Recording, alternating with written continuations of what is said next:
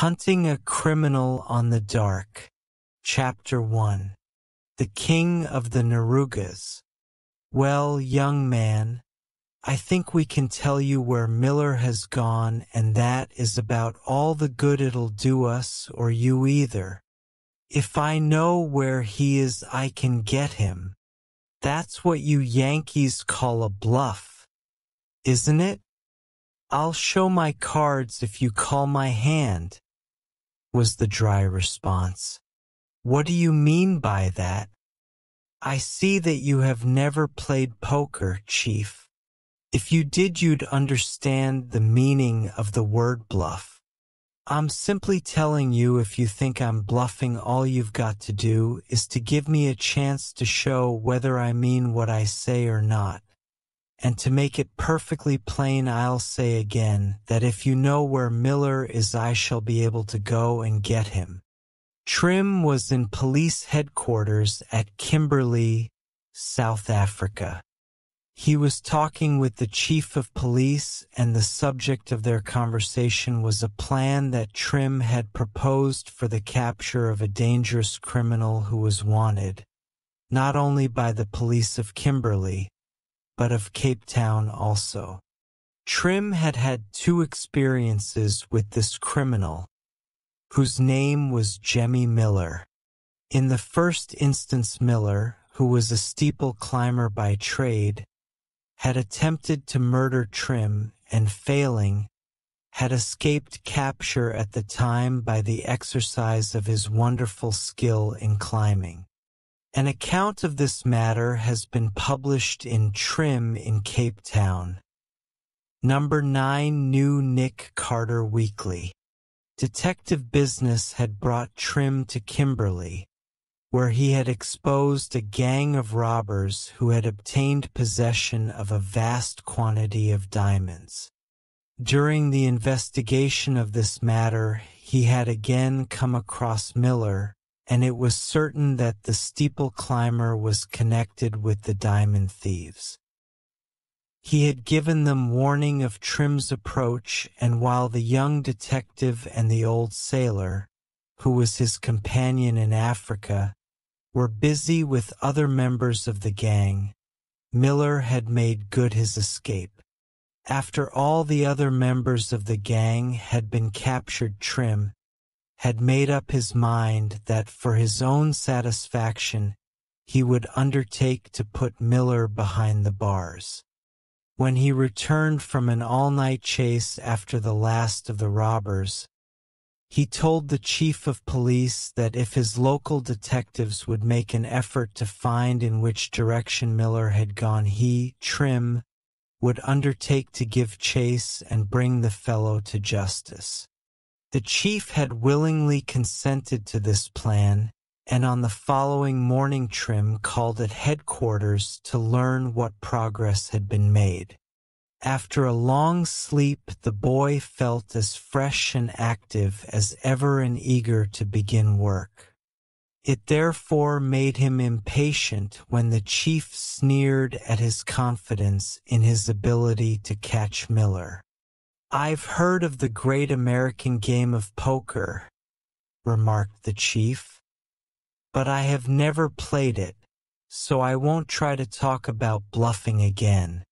What I mean to say is that while we all admire your courage and shrewdness, and while we are willing to admit that you've done the colony a great service, I must say that you are now undertaking something that is beyond your powers. It would be a more sensible thing for you to drop it entirely. Miller won't trouble us again, and besides that—" The chief paused, and Trim said, "Speak up, Chief. You needn't be afraid of hurting my feelings." "Well, then, you Americans think that you're about as smart a nation as there is in the world, and that you can do everything. I'd have you understand that we are no spring chickens down here in Africa, and what you're trying to do we have tried and given up. It would be just as well for your reputation and for us if you would drop the matter. Amuse yourself in Kimberly as long as you like, for you will always be welcome. And admit that there's one detective problem that you can't solve.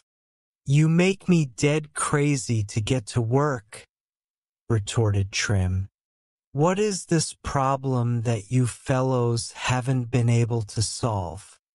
I thought that Miller was comparatively a new criminal to you. So he is. We never heard of him until he skipped up from Cape Town to escape you. The problem existed long before we ever heard of Miller, and I'll tell you all about it. I wish you would, for you have stirred up my curiosity. All right, then, it's not a long story. It begins back about 10 years ago. This town was more of a frontier settlement then than it is now, and it was not such an easy thing to preserve order. I had been on the police force for some time and had gained the rank of sergeant. There was always plenty to do in those days, for the diamond diggings attracted desperate characters from all parts of the world, just like any mining camp in that respect, remarked Trim. Undoubtedly, although I've never had experience in any other. Well, we were doing our best to shape things into some kind of order, and we thought we were getting along pretty well, when there was a series of the most outrageous and terrifying crimes. It seemed as if a perfect fiend had broken loose and taken up his residence in Kimberly. You've heard about Jack the Ripper, I suppose? Certainly, answered Trim. This fellow was not a Jack the Ripper, but I speak of that famous criminal simply because our fiend and Jack were alike in two respects. Each was bloodthirsty, and each was wonderfully successful in escaping capture. The victims of our fiend were all men, however, so that there was no other resemblance to the savage who gave London such a scare a few years ago. I don't suppose it is necessary for me to go into the details of the various crimes that startled, bewildered, and exasperated us. I will only say that murder was the object in every case, and that the crime was committed by strangulation. Did he choke his victims with his fingers? Asked Trim. The chief shook his head. I think not, he said. There were marks upon the victim's throat that proved strangulation beyond any shadow of doubt, but they were not finger marks. What were they, then? We have always supposed that they were made by a bowstring. That suggests, said Trim, that the murderer was a Chinese or a Malay or some such fellow?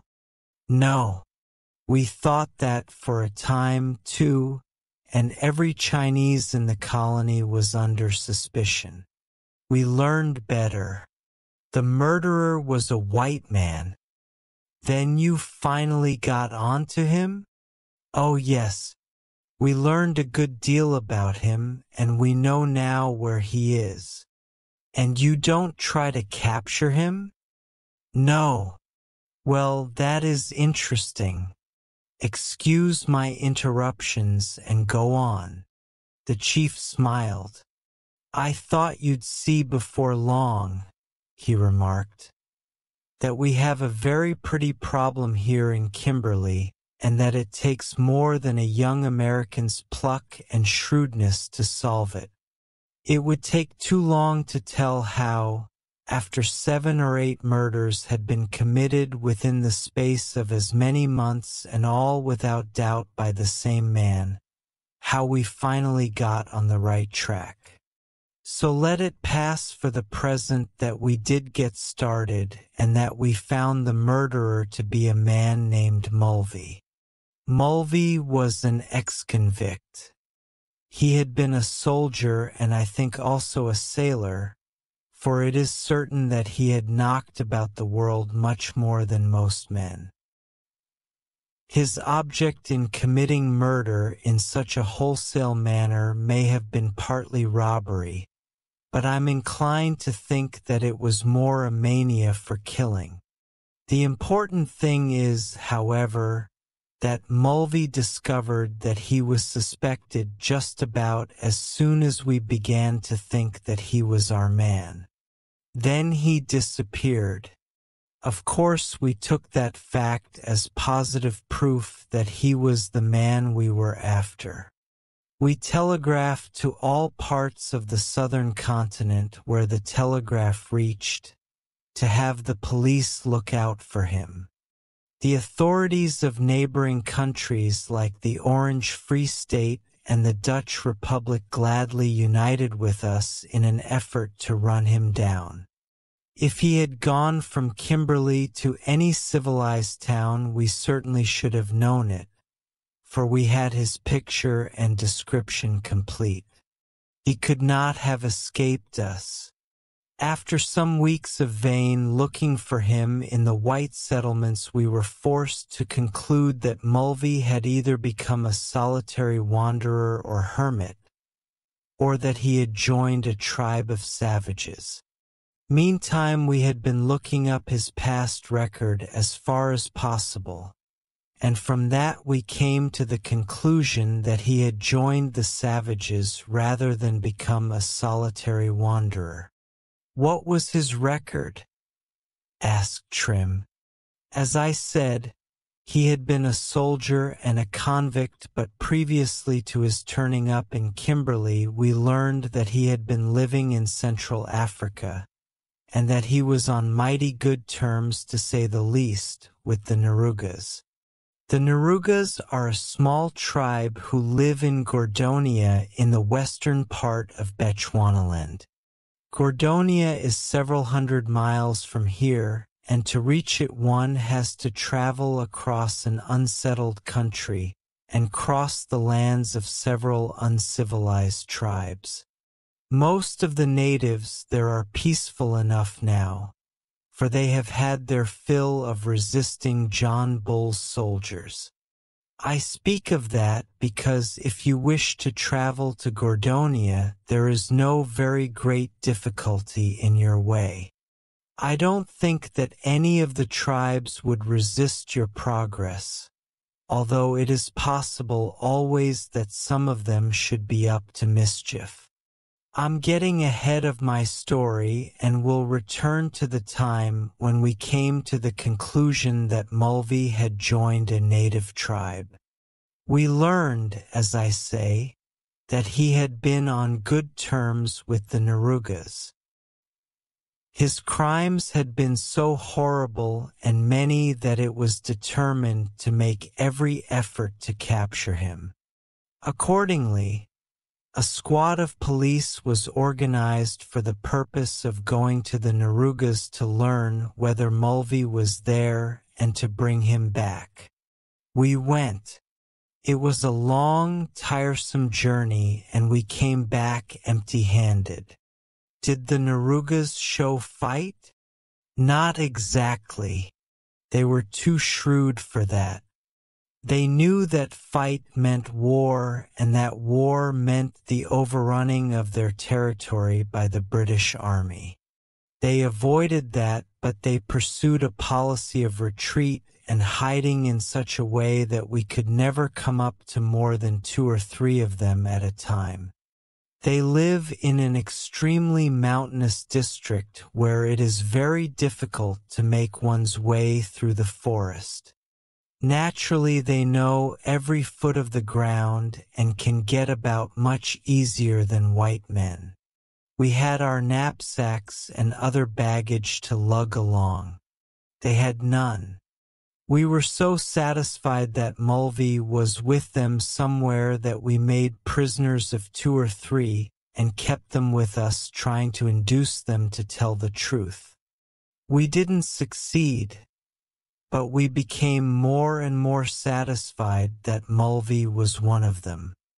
They referred to their chief as Malva, and it is our belief that that is their way of pronouncing Mulvey. After we had scoured the mountains as well as we could, we came back to Kimberley.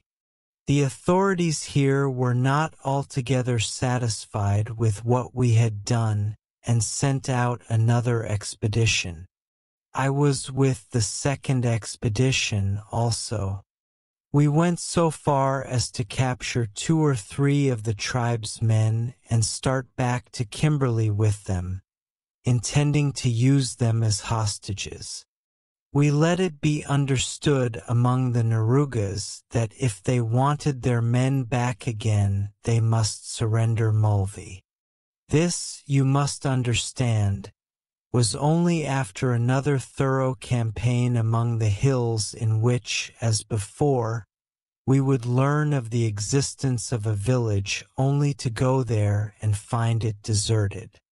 We could never come across more than 2 or 3 natives at one time. We had started back to Kimberley, taking our prisoners with us. After being on the march about 3 days, a messenger overtook us. He gave us a note written on the bark of a tree in very bad English, but if you had seen it, your skill as a detective would have told you that the bad English was merely a disguise. The man who wrote it understood English as well as we do. It was an attempt on his part to pretend that he was a savage chief who had learned a little of our language from missionaries. We had not then, and I have not now, the slightest doubt that Mulvey wrote that note. What did it say? Asked Trim. It was to the effect that if we didn't release his men, he would see to it that the bowstring should be applied in Kimberley, and that more than one man would come to the town for the purpose of committing murder. It was quite a long note. It contained a promise that if the tribe were let alone, Mulvey would give us no more trouble. If we persisted in bothering the tribe, the savages would send every year several of its members to Kimberley for the purpose of committing secret murder. Well, we thought it over and continued on to Kimberley with our prisoners, telling the messenger that we would send him word after we had seen the great chiefs of the city. The great chiefs thought it over.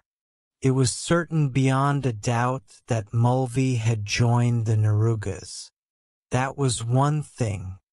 There wasn't much doubt that he would put his scheme of revenge into operation if we persisted in pursuing them. The Narugas live, as I have told you, at a distance of several hundred miles. We had their promise that the crimes with which we had been troubled should cease entirely. That promise might not amount to anything, but as we had already spent a great deal of money and energy in trying to get hold of Mulvey, it was decided that it would be worthwhile to test that promise. If the crimes ceased altogether and Mulvey never returned to civilization, we would be so much the gainer. He was as harmless to us out there as if we had hanged him in the prison yard. On the other hand, if there should be so much as one more crime of that character that could be traced to Mulvey or his tribe, we would then be justified in asking the military authorities to take action and simply wipe the Narugas off the earth. On the whole, as I have said, it seemed better to give this white chief a chance to keep his promise. So we sent our captives back to Gordonia with a message to their chief telling him our decision. The promise has been kept.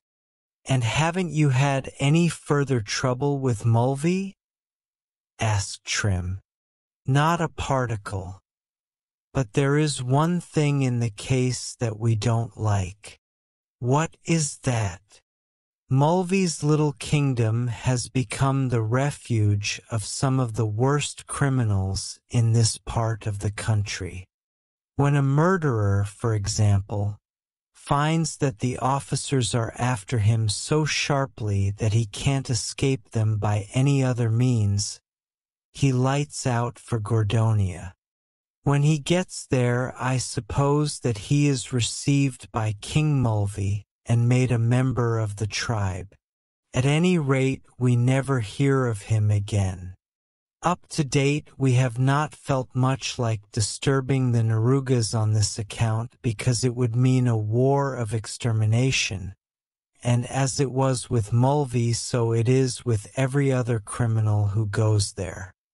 Once he gets among the Nerugas, we have no further trouble with him. So perhaps the city is just as well off as if we caught and hanged every murderer that we tried to.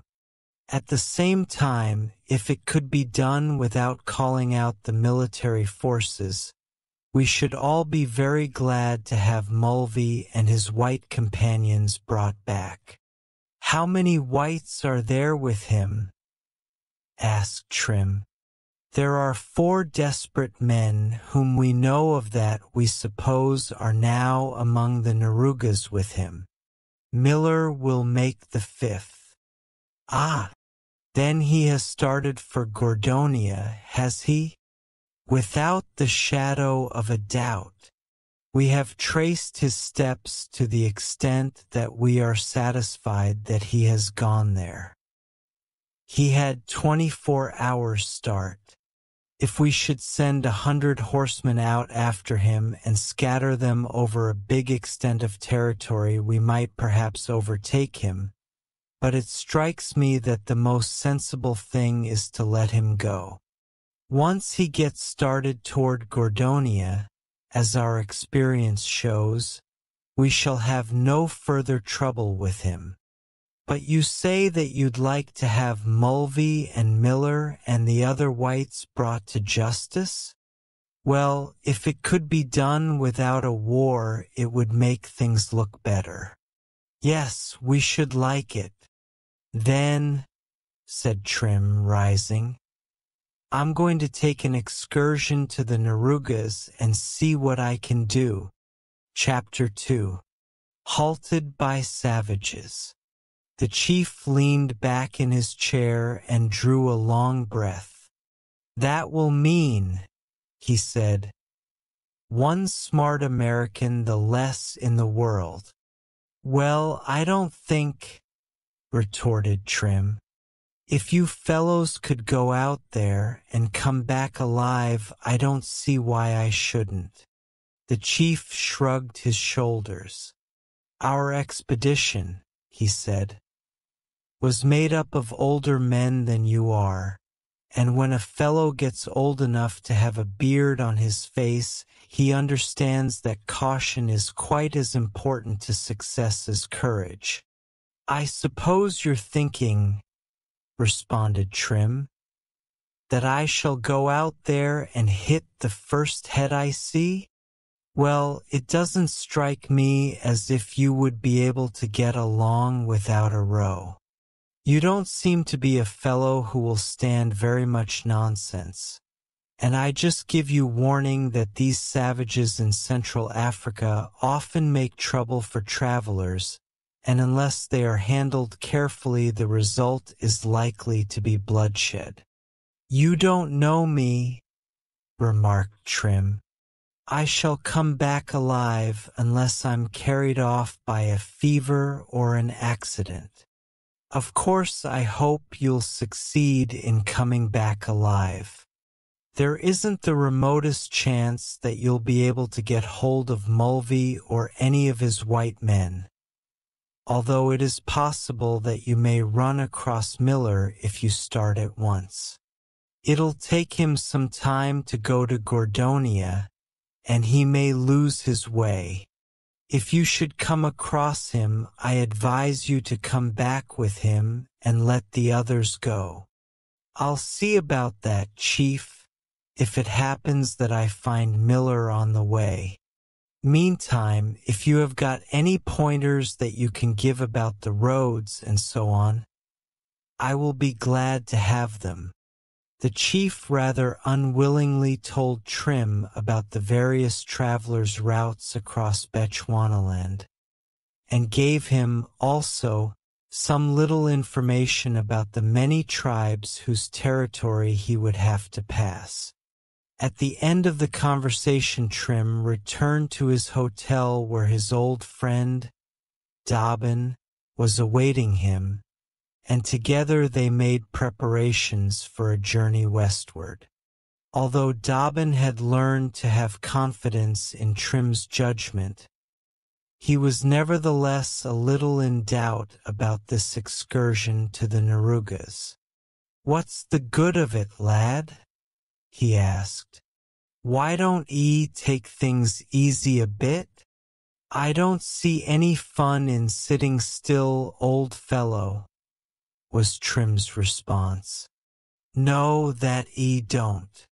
Would you rather stay quietly here in Kimberley until I come back?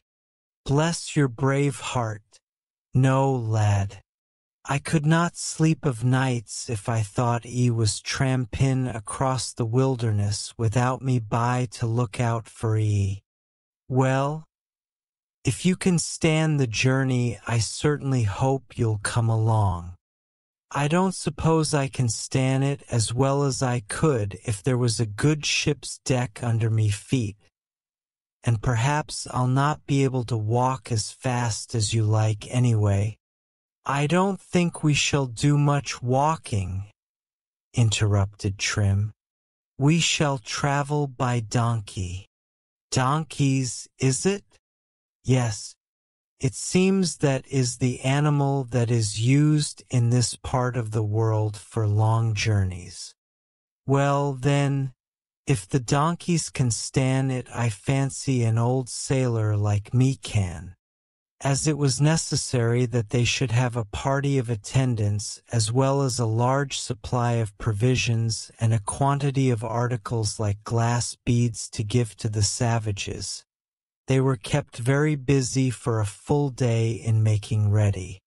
Trim did not regard the time as lost, for he had no hope whatever of overtaking Miller, the man he was especially interested in, before arriving at the country of the Nerugas. Besides that, his ambition was thoroughly aroused now.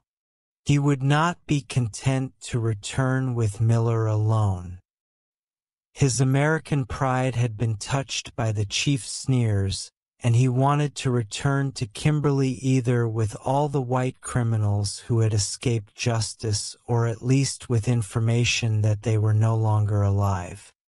It was for the reason that he hoped to bring back a number of prisoners that he engaged a rather large party of attendants. 2 of these were white men whom he had picked out as fellows likely to be daring and faithful, and the others were half-civilized natives who had made many similar journeys as the carriers and servants of ordinary travelers. The party started early in the morning. The single railway that runs through Kimberley was of no use to them, as its general direction is north and south. For a long distance they were to proceed almost due west, and therefore from the very start they traveled upon donkeys. Little needs be said of the first 3 days of their march. During that time they traveled upon a well-beaten road and passed several settlements of white men. As long as they were in the boundaries of Cape Colony, there was no probability that they would be interfered with by natives, or that they would meet with other than ordinary adventures. This proved to be the case, and it was not until they were well over the borders of Bechuanaland that their journey became especially interesting. It was all interesting to Trim, however, because he was seeing a new part of the world and getting acquainted with methods of life that were unfamiliar to him. At the end of the third day they camped near a small stream. They had hardly begun to make their arrangements for the night when 3 black men appeared from the edge of the forest not far away and slowly approached them. "Those be different-looking niggers than any we have seen yet, lad," remarked Dobbin, eyeing the newcomers suspiciously. "I reckon you'll find them much the same as the rest," responded Trim. "They're probably curious about us and take the same sort of interest in us that children do in a circus parade." This, in fact, had been the kind of attention they had received thus far in the journey. Wherever they went, the black men whom they passed stared at them open-mouthed, and when they went into camp or paused for dinner, they were often watched at a little distance by groups of natives. Up to this time, no natives had spoken to them. These 3 came straight up to the camp and stopped at a little distance from Trim and Dobbin, who were seated carelessly upon a box. One of the black men made a motion with his hand. Trim did not know what it meant, but he promptly imitated the motion and stood up. "I presume that means how do you do," he said to Dobbin. The black then said a few words in his own language. Among Trim's party there were several who could act as interpreters, and Trim beckoned one of them to his side. "What has the dark-complexioned gentleman got to say?" asked Trim. "He demands to know," was the reply, "who you are and what your purpose is in being here. Ask him who he is and by what right he makes such a demand," said Trim. The interpreter spoke to the black man, who replied promptly in words that the interpreter translated as follows: "We are elders of the tribe of Pambas. We live at peace with all men and trouble none who don't come bringing war. We own this land, although the great white queen has asked for it. We have no trouble with the great white queen, but we still have the right to live here. The great white queen," added the interpreter, "is Her Majesty, the Queen of England." "I suppose so," responded Trim, "and they seem to have a good deal of respect for her. I reckon we shan't have any trouble with them. Tell them that we are the sons of the Western Stars and that we are passing through their country simply on our way to where the stars have their thrones. Let them understand that we don't intend to give them any trouble, and that we shall return by this same way at a later day." The interpreter delivered this speech, which the black men received with solemn interest. Then they conversed together for a moment. At length, facing again toward Trim, they made another speech through their spokesman. The interpreter grinned as he turned to his employer to translate it. "They say," he said, "that it is the custom of well-meaning travelers to pay for the privilege of camping in this territory." "We'll settle that quick enough, then," responded Trim. "Tell them that they shall be liberally rewarded." With this he opened the box upon which he and Dobbin had been sitting, and took from it a handful of the cheapest kind of beads and other such ornaments. The eyes of the savages glistened as they saw the trinkets. Trim gave them each a few of these articles and then held his hands over their heads, making gestures slowly and solemnly. "Tell them," he said to the interpreter, "that the western stars look kindly at them." The interpreter did as directed, whereupon the savages dropped upon their knees, touched their foreheads to the earth, mumbling all the time, and then departed. "See here, Dobbin," exclaimed Trim, "you've got to keep a straight face at such times as this." "Lord bless a lad," returned Dobbin. "How could a man keep straight when you was going all through that monkey business?" "It meant everything to them," responded Trim. "And if you don't stop grinning when such fellows are around, you'll break the snap." "I'll be as sober as a deacon after this," Dobbin declared. They saw no more savages that night and met none during the next day's journey. On the day following, however, as it came on toward evening, they observed that they were followed by half a dozen blacks, who seemed to be doubtful whether they should come up to the party or not. Trim did not like their actions and was prepared in his own mind for trouble.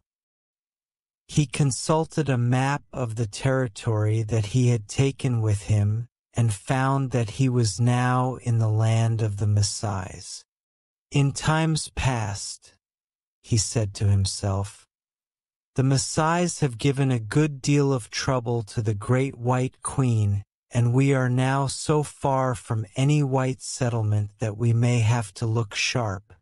The blacks followed along after them for several miles. At last the travelers made ready to camp at the shore of a small lake. As before, Trim and Dobbin sat upon a box while their employees did the work. Trim kept his eyes upon the blacks, who now approached rapidly. When they came up, their leader spoke in loud tones and in what appeared to be a threatening manner. The interpreter whom Trim summoned was evidently uneasy. "It's the same question," he said. "They demand to know by what right you are traveling here and why you camp in this spot." "Give them the same answer back," responded Trim. "Tell them I want to know what right they have to ask questions, anyhow." So the interpreter spoke, and after the black had answered, he said, "They say that they are warriors belonging to the tribe of Maasais. Is that all they say?" "That is all." Trim reflected quickly. The very fact that they announce themselves as warriors is a threat. I shall have to meet them on their own ground. He arose and spoke to the blacks as if they could understand him. His voice was loud and stern. "Go back to your tribe," he said. "I will not waste words with warriors. If your tribe has anything to say to me, it will send its elders." The blacks listened in evident surprise at the boy's tones and manner. When the interpreter had translated his remarks, they looked still more surprised. They conversed with each other for a moment and then slowly departed. "That was a good bluff," remarked Trim with a long breath. "I don't half understand it, lad," said Dobbin seriously.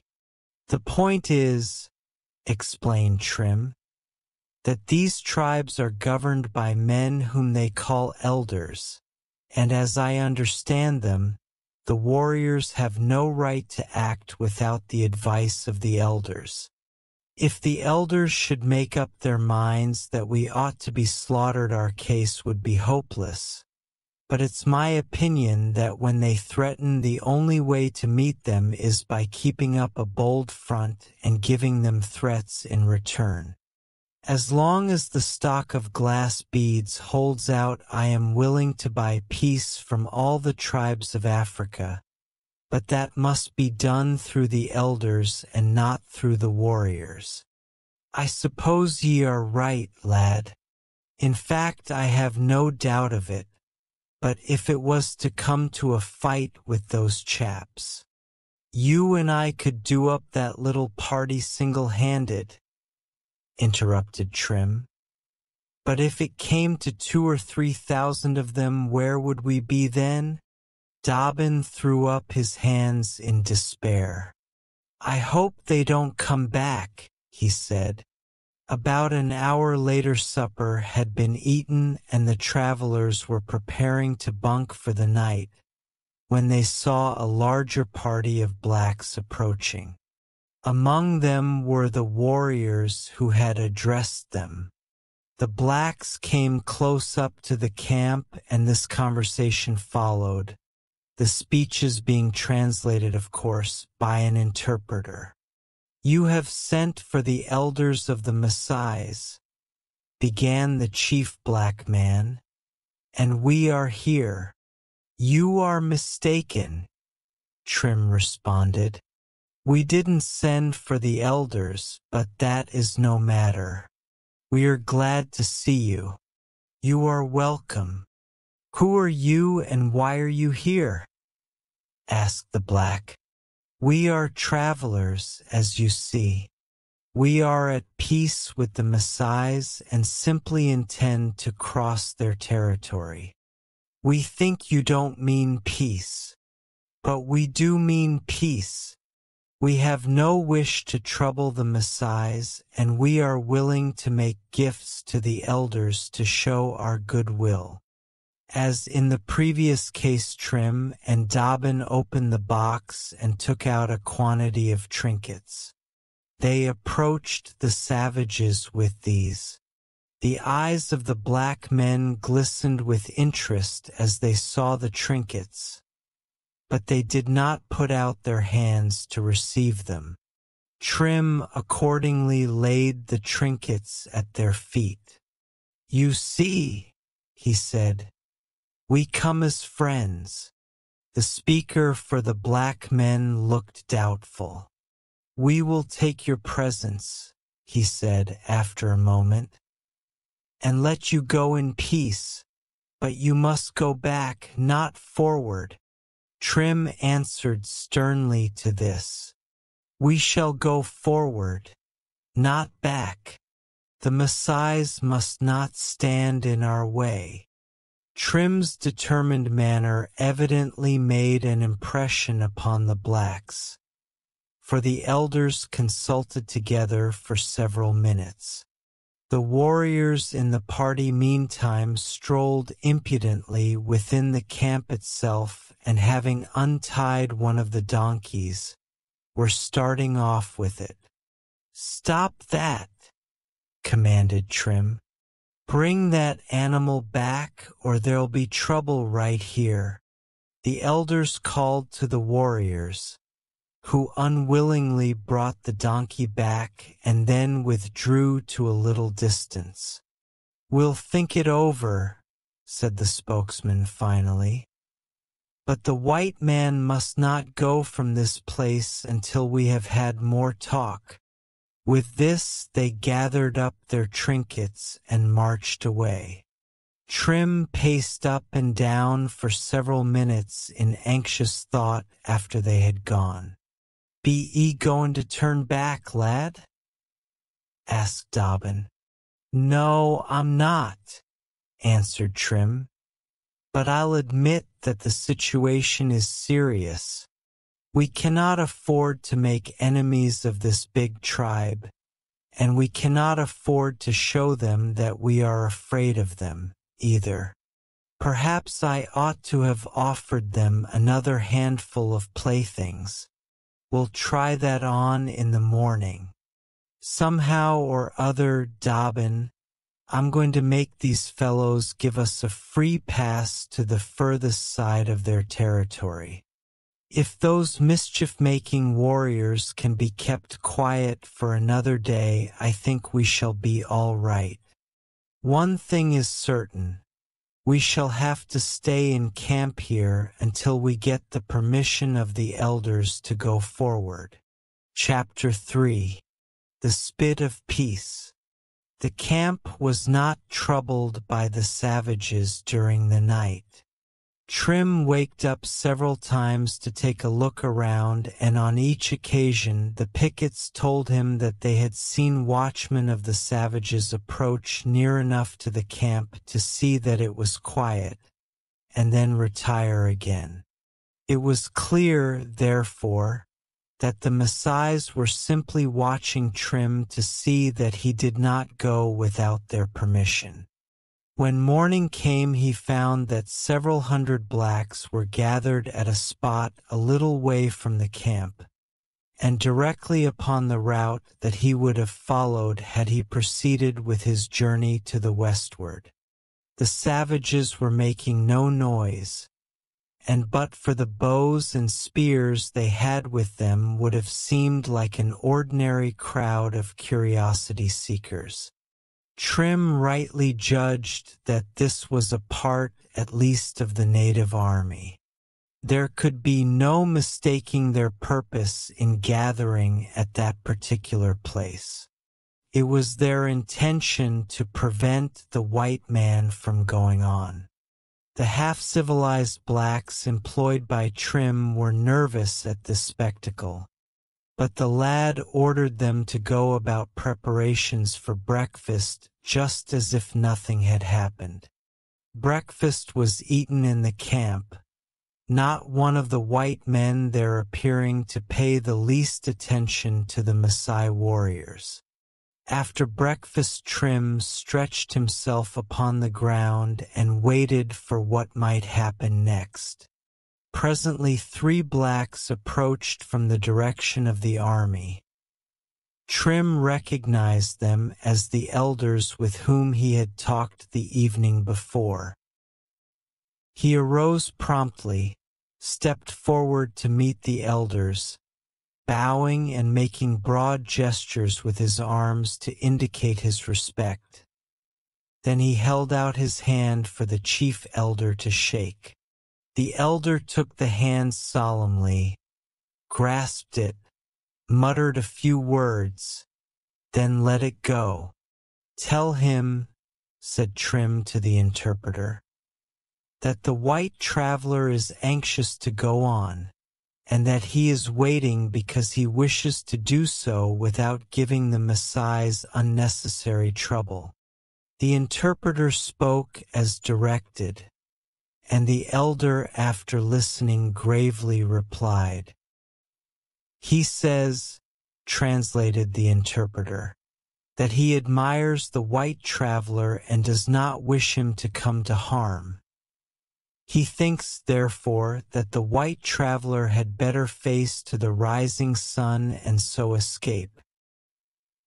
He assures you that if you do so, no one of his warriors will be permitted to touch you.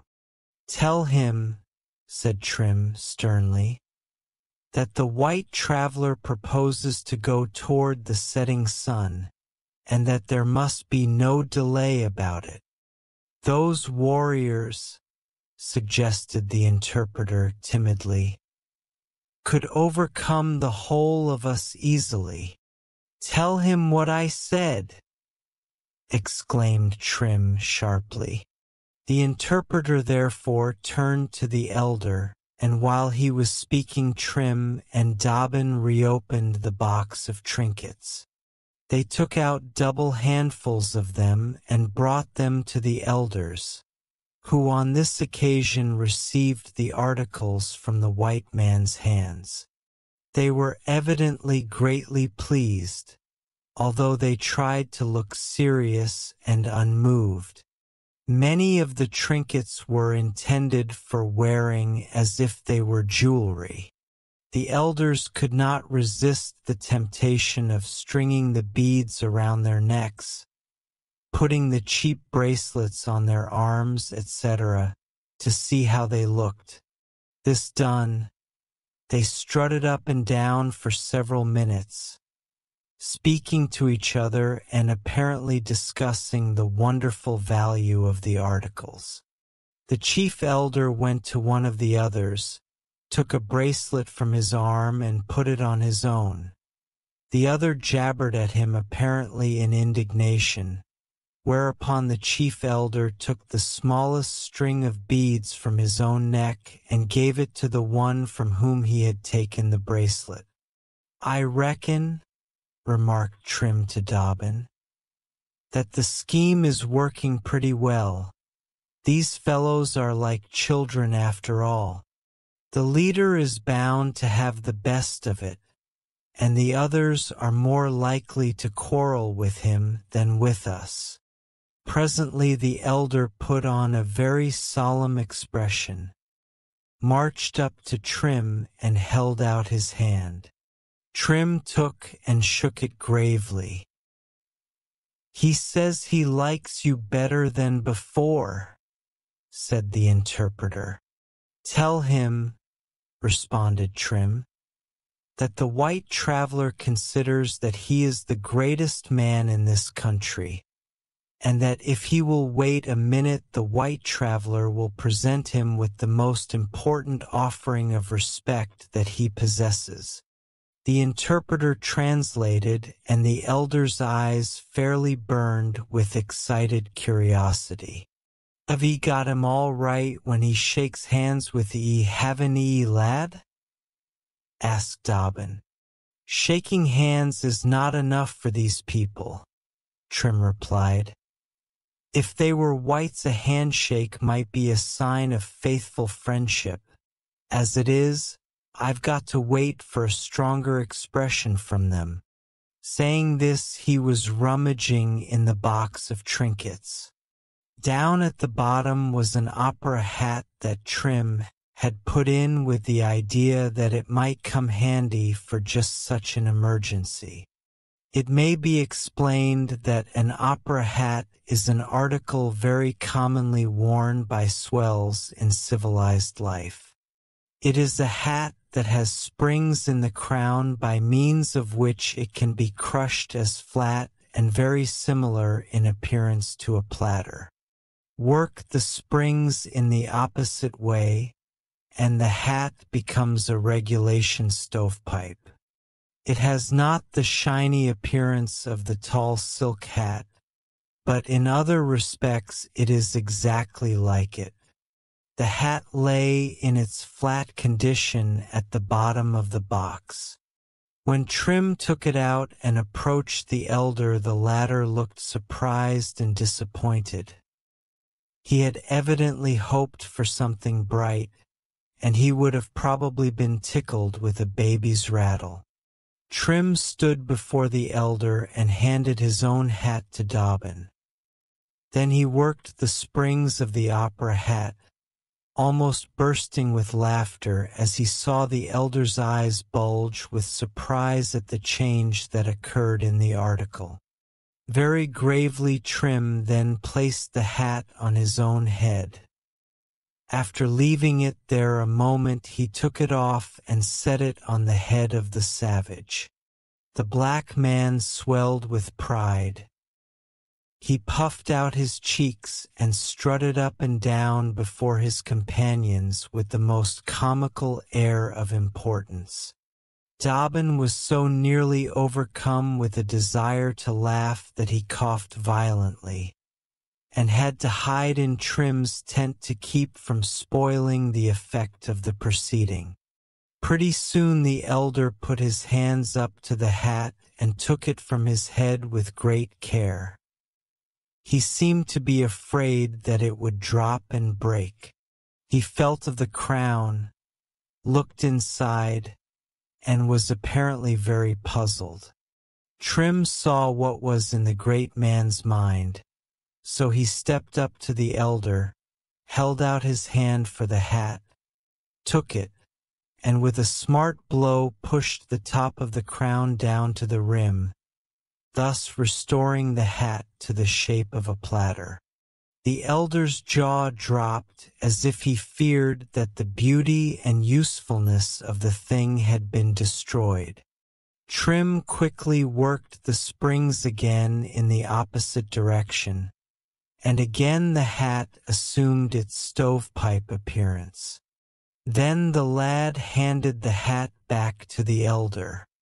The latter timidly pressed his hand against the top of the crown. He was a little afraid of it at first, but presently he had crushed it, and the next moment he had worked the springs outward.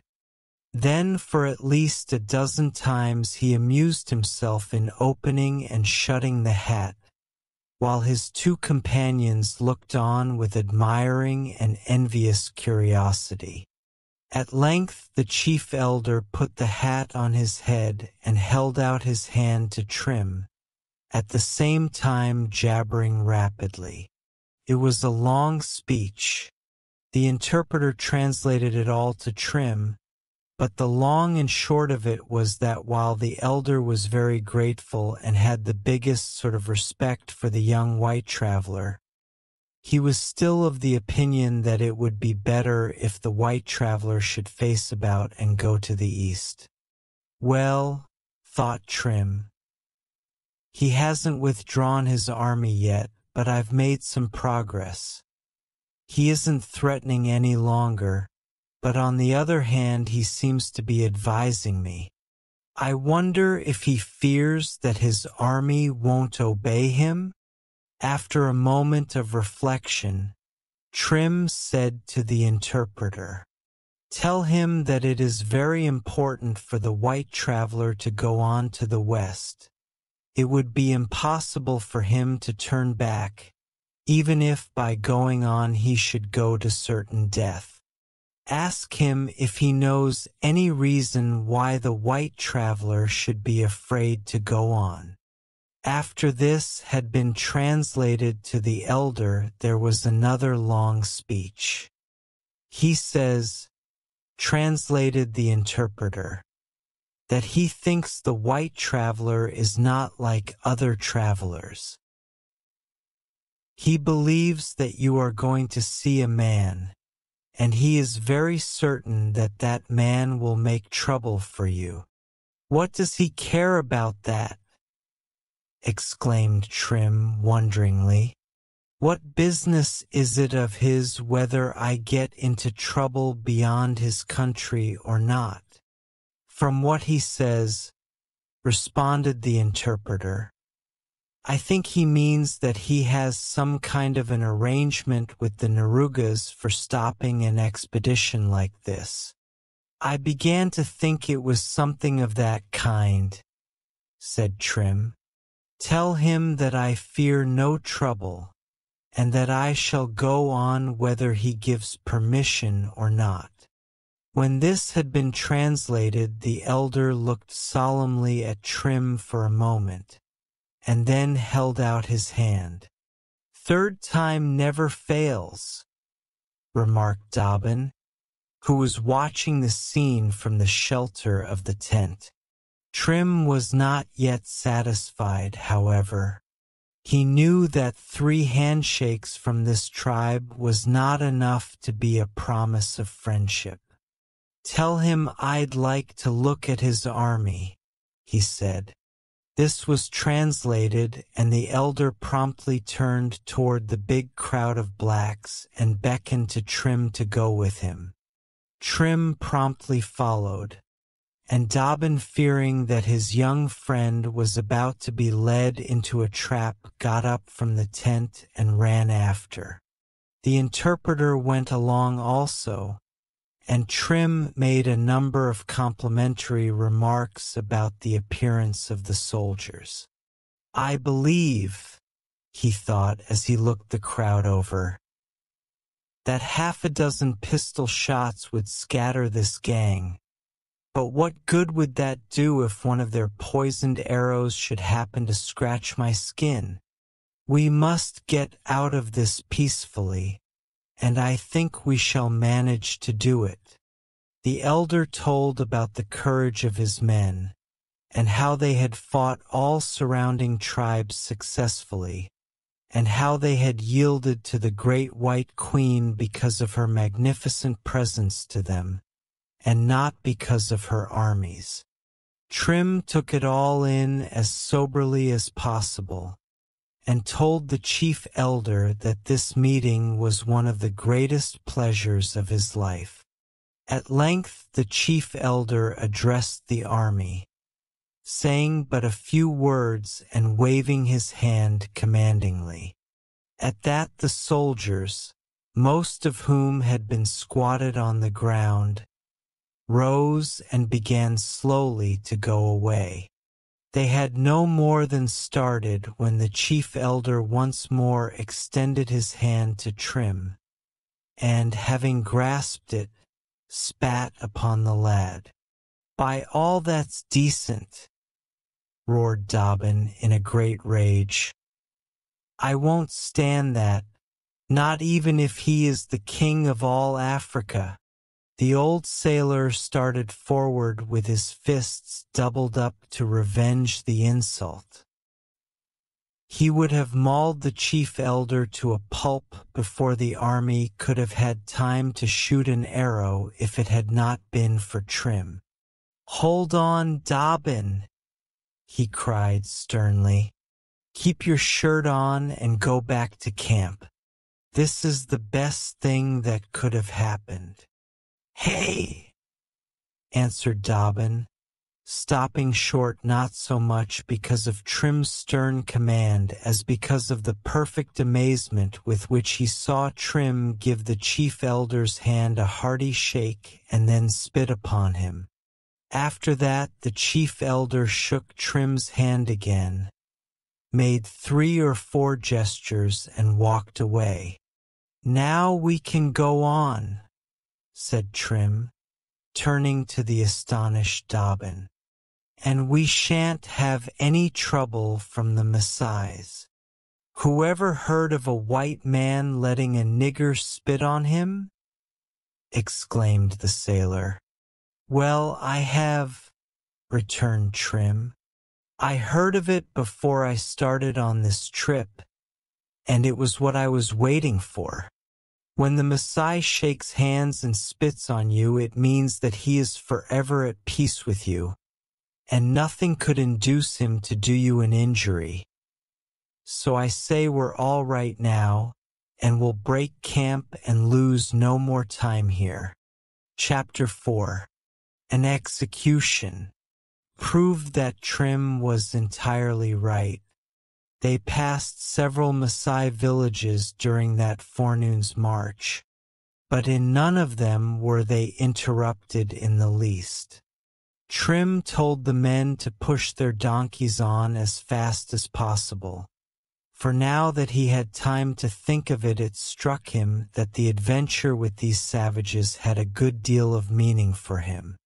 The elder did not regard him as an ordinary traveler. The elder was quite certain that he was going to find a man who would make trouble. "Now what does that mean?" thought Trim. "These tribes see white travelers once in a while. How can they learn to tell a trader or some scientific explorer from a man who is going out on detective business? There's only one explanation to it, and that is that Miller, while on his way to the Narugas, warned the Maasais that he might be pursued. If these savages have some kind of an arrangement with the Narugas, what is more likely than that they would try to scare a pursuer back? We have got out of the trouble with them peacefully, but some of those warriors who interfered with us first were evidently disappointed at the orders to let us go on. Now it would not be at all surprising if 1 or 2 of those same fellows should go ahead and warn the Narugas that we are coming. If the Narugas are really as desperate as the Kimberley police think, We may have loads of trouble with them before we get through. This prophecy was well justified by later results, but the Nerugas were yet a long way off, and Trim found plenty to interest him before he arrived at the borders of their territory. On the second day after the adventure with the Maasais, they came to the Orange River. This river is one of the greatest in the world. It flows westward into the Atlantic Ocean. Trim's men told him that a great deal of time and trouble would be saved by floating down the river on rafts for somewhat more than 100 miles. It would take him a little out of his course to do this, and yet it would bring him to the borders of the Nerugas territory. It would save time because if he proceeded overland he would have to cross several mountain ranges where there were no roads, and where the climbing would be very difficult even for the well-trained donkeys.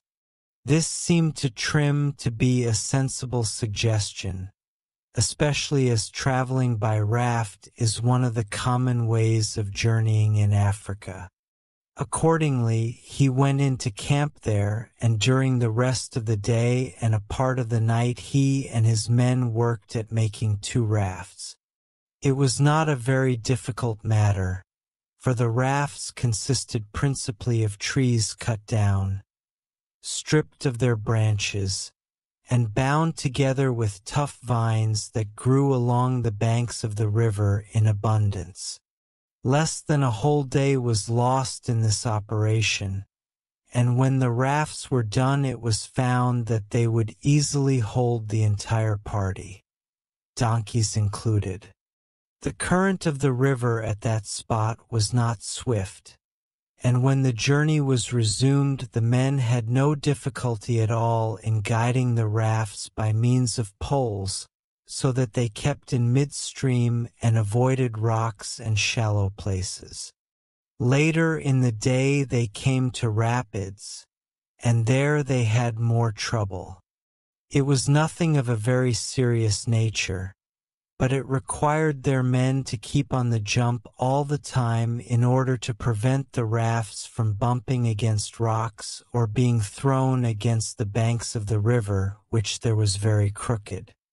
The most serious difficulty came when one of the donkeys was pitched overboard as the second raft whirled rapidly around a big rock in the very middle of the river. Trim was on the first raft. He looked back when he heard the cries of his men and saw the donkey struggling helplessly in the current. The men were for letting the little beast go, but Trim thought differently.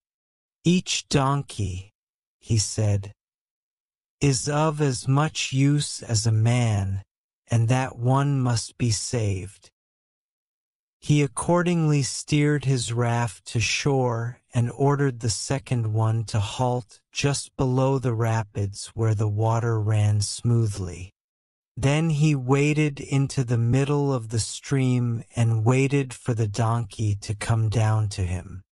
The frightened beast was struggling with the current, trying desperately to make for the shore, but being carried along by the force of the water in spite of all he could do. If the little rascal could get his feet on the ground, thought Trim, he'd get out. The donkey didn't succeed in getting a foothold, and before long he came tumbling along to where Trim stood waist-deep waiting for him. Trim caught the donkey around the neck and tried to drag him toward his own raft near the shore. The donkey evidently did not understand Trim's plan, and more than that he had a mind of his own, such as it was. He brayed and bellowed while he kicked and struggled to get loose from Trim's clutch. The lad held on like death. "Keep quiet, you idiot," he shouted. "If you want to get drowned, This is the surest way of doing it. Let me alone and I'll get you out of this." It need not be said that the donkey did not understand these remarks. Trim spoke just as anyone will in dealing with animals, hardly conscious of the fact that animals have no language. He laughed even as he did so at the thought of the peculiar spectacle he presented struggling in the middle of a river with a frightened donkey. It had its funny side, but it was a hard struggle just the same, for Mr. Donkey was bound that he would kick himself free and make for the opposite shore, while Trim was equally determined that he should yield and go to the raft. In the course of the struggle, the donkey's head went under the surface. When it came up, his bray gurgled, and he threw out 2 or 3 quarts of water. "Behave yourself," roared Trim, who the next instant was carried under. "I'll bet a shillin' on the donkey," shouted Dobbin, who was howling with laughter from his position on the raft near the shore. "Even money on the man," cried one of the whites who was on the other raft further downstream. "If you fellows would shut up your hollering and come out here," shouted Trim, "we might get the derned beast out of it." "I wouldn't let a donkey duck me, not I," cried Dobbin. "That's all right," retorted Trim. "I'll save the little rascal, see if I don't." Between the force of the current and the struggles of the donkey, Trim found it impossible to keep his footing or to make any progress toward the shore. He was being borne gradually, though steadily, down the stream. Meantime the donkey did not cease his efforts to make for the other shore, and Trim kept his arm around the beast's neck as desperately as if his own life depended on success. So they went stumbling and slipping downstream until at length they were at the bottom of the rapids and thus near the second raft. One of the men there held out a pole to Trim, which he grasped and so was pulled alongside. The water there was so deep that he could not touch bottom, and it was useless to try to lift the donkey out. The only thing to do was to push the raft into shallow water near shore. This was done, and after not a little splashing and obstinate resistance on the part of the donkey, the beast was finally hauled on board, where he shook himself and uttered a long-drawn bray. "That may mean joy because he got out," said Trim, "but it certainly doesn't mean gratitude to me for saving him." Seeing how the affair was coming out, Dobbin had had the first raft pushed from shore, and he was now abreast of the second. "When we get to England, lad," he cried, "I'll have the Humane Society give 'ee a brass medal for kindness to animals." "I'd be proud of it," retorted Trim, as he leaped across to his own raft. On the evening of that day they went into camp at a place where the river was broad and where there was level land on each bank. During the most of the journey they had been floating between rugged mountains, and for many a mile they would have found it difficult to make a landing. Some distance down the river Trim saw smoke rising. One of his native employees told him that there was a village there, and that the people who lived in it had been beaten in war by the Nerugas. "The Nerugas must be nearby, then," remarked Trim. "Yes," replied the black man. "They're not very far away. In fact, you might call this their land." "How so?" because the tribe that live here, the Bangwas, are now under the power of the Narugas.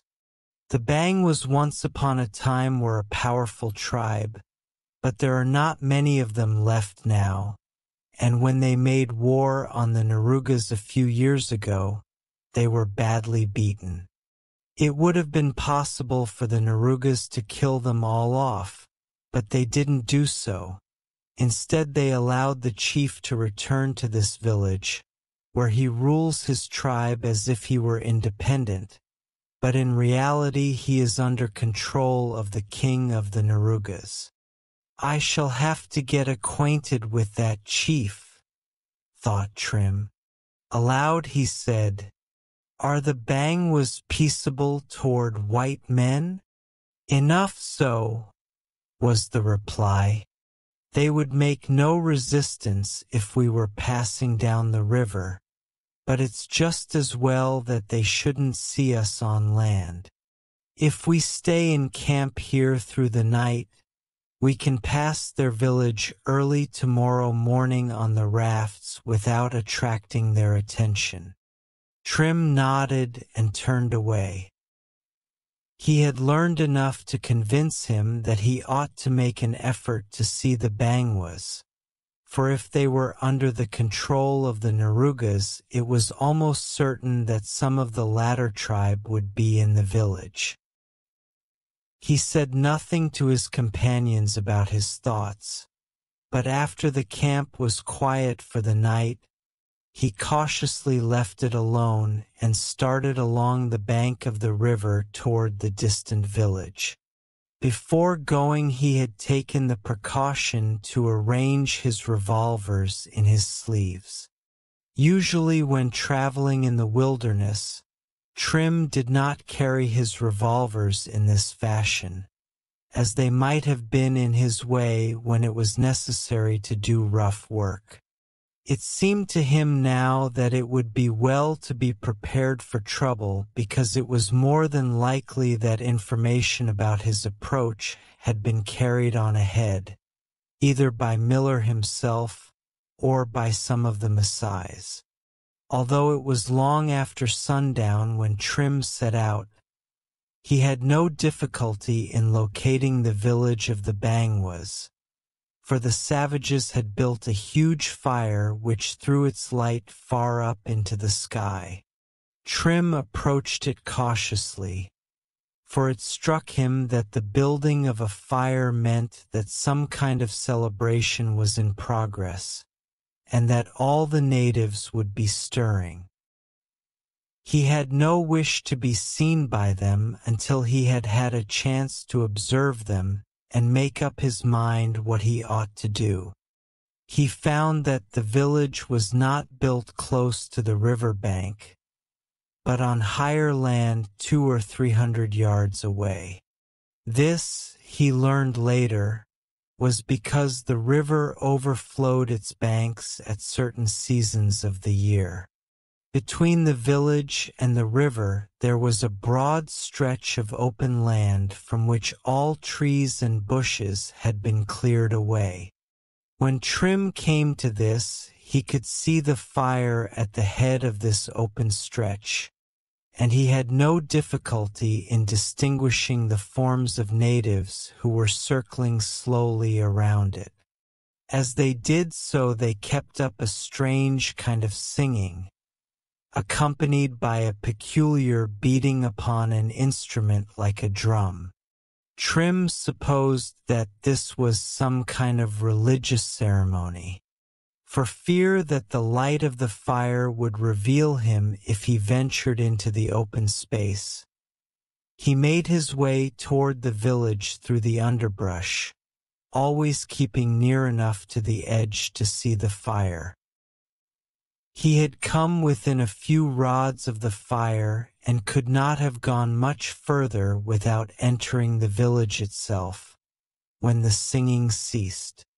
The men who had been circling around the fire gathered in a group at one side. From one of the huts a savage, who was evidently their king, came out and began to speak in a loud voice. A moment later 3 or 4 others brought from another hut a man whose hands were bound behind his back. They made this man kneel before the king. The latter then continued his speech, which the others interrupted occasionally with loud shouts. At the end of the speech, all except the man who was kneeling waved spears and clubs in the air. Trim was very much interested. As yet he had no idea of the meaning of this ceremony, but he had not long to wait before it was horribly clear. After the spears and clubs had been waved and the men had shouted several times, the king stepped back a few paces. Trim could see that he was still engaged in looking on and directing whatever work was in hand. One of the men in the party dropped his spear and climbed a small tree that grew not far from the fire. Soon the tree began to shake and bend under his weight, and still the man climbed up. The tree bent lower and lower until at last the man was hanging to its topmost branches, his feet dangling downward. His weight bent the tree double, and some of his companions reaching up, caught him by the feet and pulled him down. He still clung to the tree, so that its top was bent clear down to the level of the ground. Several others then laid hold of the tree and kept it from springing back to its upright position. Meantime the man who had been kneeling put his head forward upon the ground and cried out in evident terror. Trim, of course, could not understand the words used by the savages, but it was very plain that this fellow was badly frightened. While the savages were busy in bending the tree over, the frightened man began to crawl toward the king. The latter raised his arm, evidently as a signal, for several of the others leaped upon the kneeling man and dragged him to the spot where the top of the tree was held down. For a moment, then, Trim could not see what was going on, because the savages were gathered in such a thick group. After a moment most of them near the treetop withdrew to the edge of the fire, leaving only 3 or 4 of their companions and the kneeling man by the treetop. Those who were left were evidently still holding the tree down. There was a moment of perfect silence. Then the king raised his arm again and uttered one word in a terrible voice. Immediately the men who were holding down the treetop sprung aside. At the same moment Trim realized what was being done and was so horrified and excited that he jumped from his concealment and began to go across the open space toward the house. He was too late. The tree sprung back to its upright position, carrying with it the body of the man who had been kneeling.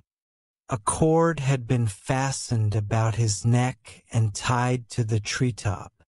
The result of the operation was that his neck was broken.